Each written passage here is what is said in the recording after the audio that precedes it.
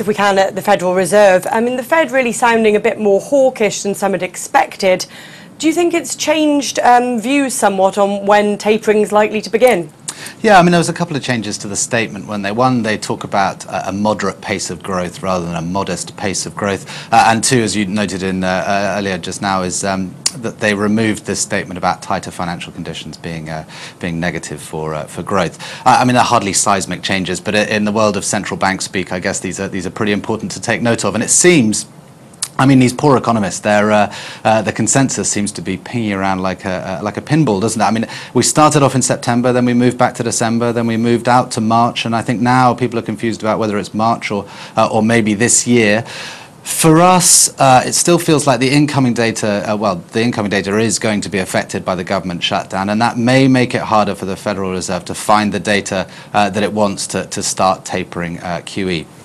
For us, though, I think the most important thing for investors to be aware of is that monetary normalization is coming, and that's a good thing.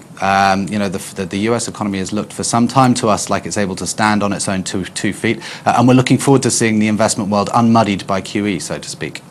But do you think that there is still a bit of a disconnect between the Fed's view of the most recent data and the way the markets are looking at it?